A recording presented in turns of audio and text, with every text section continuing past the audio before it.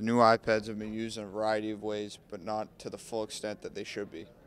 Well, we'll be given an activity, and then we'll use the iPad to complete the activity.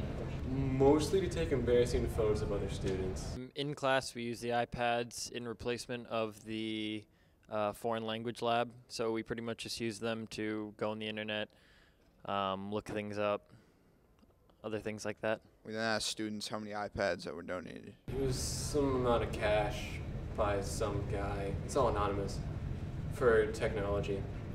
There's like 30, and so there's enough for everyone in our class.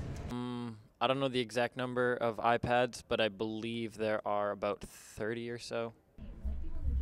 The iPads have been used to provide students with a better and more interactive way of studying foreign languages.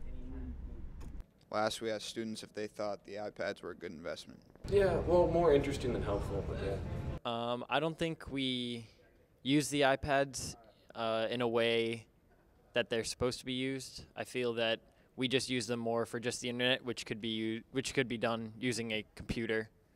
So I don't think we use them to their full potential.